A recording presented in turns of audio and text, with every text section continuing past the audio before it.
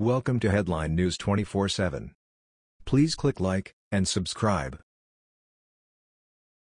Democrats demand Trump's immediate arrest after what was spotted in his golf bag. It seems that every week the liberal media has a new Trump scandal that they're pushing, hoping it will be what prematurely ends his first presidential term.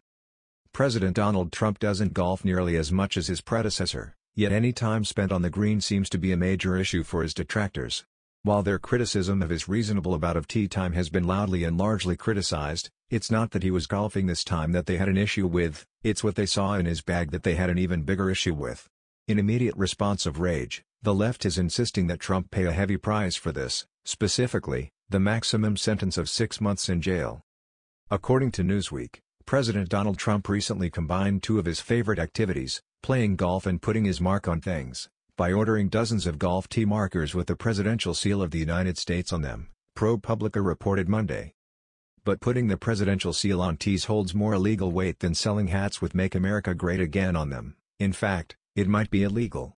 Federal law states that the seal of the president can only be used for official government affairs, ProPublica reports, and using the seal incorrectly could carry the penalty of up to 6 months in jail, The Hill reported Monday.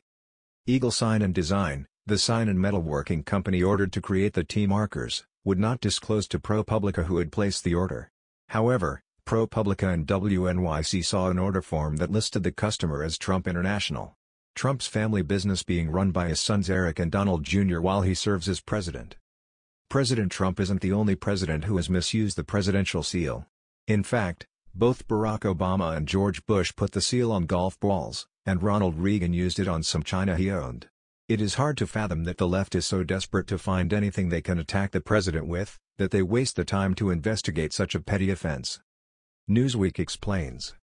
Former Presidents Barack Obama and George W. Bush both put the presidential seal on specially made golf balls, and Ronald Reagan owned a set of china that bore the seal, the New York Post reported.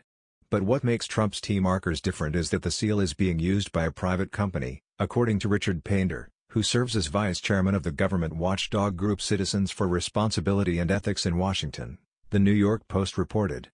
Kathleen Clark, a Washington University law professor who specializes in government and legal ethics, described this law as an expression of the idea that the government and government authority should not be used for private purpose, the New York Post reported. Clark added that violation of this law would be a misuse of government authority. Eagle Sign and Design has manufactured other signs that have appeared on Trump's courses, its website shows according to ProPublica. When popular satirical news source The Onion put the seal on its website in 2005, President George W. Bush's administration ordered them to remove it. Associate White House counsel Grant M. Dixon wrote a letter to The Onion on how severe he felt the offense was, the New York Times reported at the time. It has become laughable to see what the liberal media will come up with each week. Golf tee markers, however, may take the cake. As the weekly witch hunt continues, there's no end in sight to these increasingly ridiculous claims and attacks, that seek out anything and everything to use against him in a pointless pursuit to impeach him. That was the news. We thought you might be interested in knowing about this. Please click like and subscribe. Thank you.